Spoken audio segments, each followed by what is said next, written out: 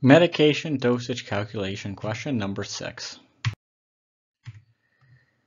A patient has an order for naproxen 250 milligrams. The unit has naproxen available in 500 milligram tabs.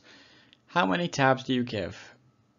Let's pull up our formula and let's start solving. This one's kind of back to basics. So the desired dose, well, the patient has an order for 250 milligrams, so that's going to be our desired dose. Next, the unit has naproxen available in 500 milligram tabs. So the amount on hand is 500 milligrams, and that's per tab. So you get 500 milligrams in one tab. Once you've got this all filled out, all you have to do is solve the formula. So 250 milligrams, shouldn't have scratched that out, divided by 500 will give you 0.5 milligrams, will scratch out. Multiply that by one tab, and you're going to be giving this individual half a tab.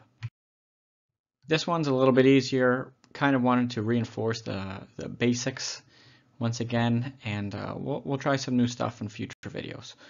Keep practicing. Like, subscribe, comment, try another one.